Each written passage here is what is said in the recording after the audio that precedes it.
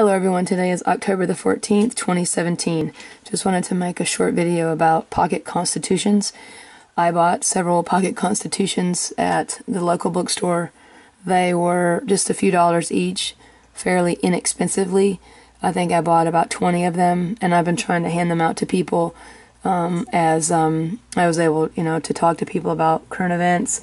I have a hard time finding people to talk to and being able to bring up current events and what's going on. A lot of people just don't want to hear anything. They just think you're crazy and don't have anything to say much about what's happening. But I bought several copies, and I've been trying to just give them away as I had the opportunity to do so.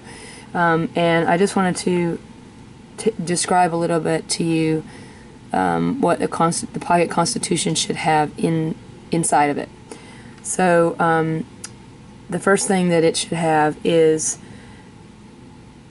it should list and have the Declaration of Independence, followed by the signatures of those that signed, and should include the articles and the amendments. So at minimum, the pocket constitution should have the Declaration of Independence, the signatures, the articles, and the amendments.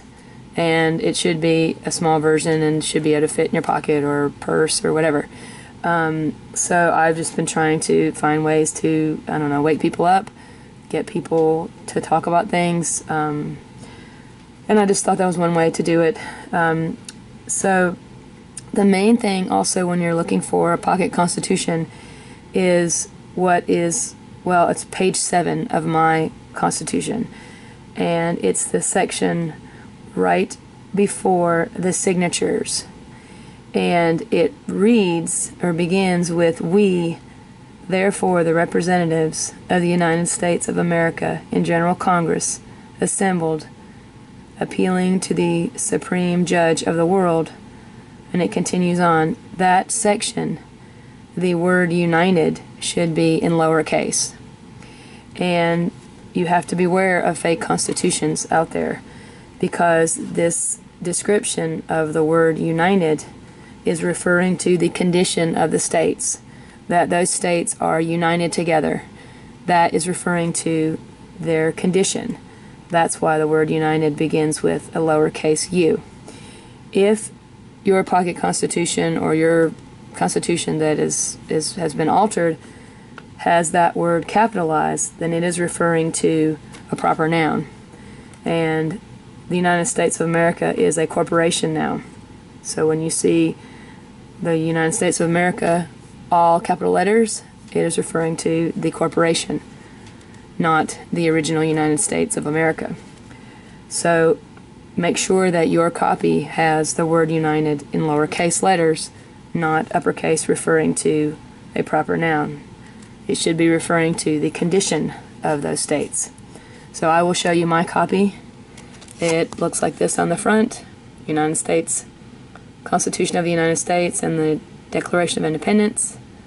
And if you look at page 7 right here, I'll direct you to page 7, the area right before the signatures. Right here, it shows you that the word united is in lowercase, the word before states, and the U is lowercase, referring to the condition of those states, not capitalized as a proper noun or a corporation. So beware of the fake ones. This is what mine looks like. I bought several. I'm trying to hand them out. And just another way to hopefully wake people up. So that said, hope everyone has a great day.